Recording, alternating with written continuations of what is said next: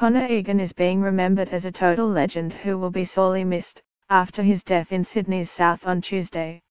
Connor died after jumping into the Georges River in Como about 1:30 p.m. and failing to resurface.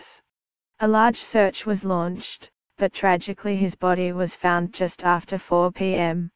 Dozens of friends and family have posted tributes to Facebook for the 23-year-old who had touched their lives. A number of friends remembered the former Cronulla High School student as an absolute legend, and many wrote about his wonderful friendship.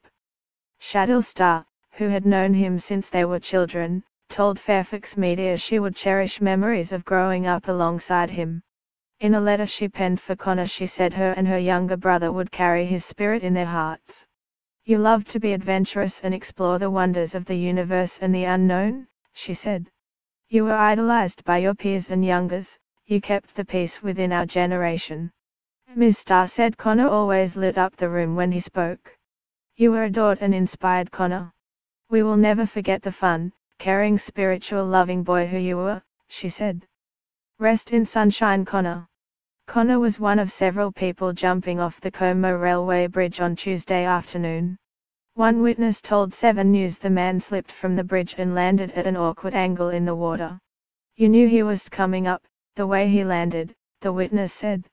Inspector Steve Worthington from Sutherland Police said jumping from a bridge into water may seem like some sort of adventure for young people, but it's another way you can get yourself in a bit of trouble. Respect the waterways, respect how dangerous they can be, Inspector Worthington said.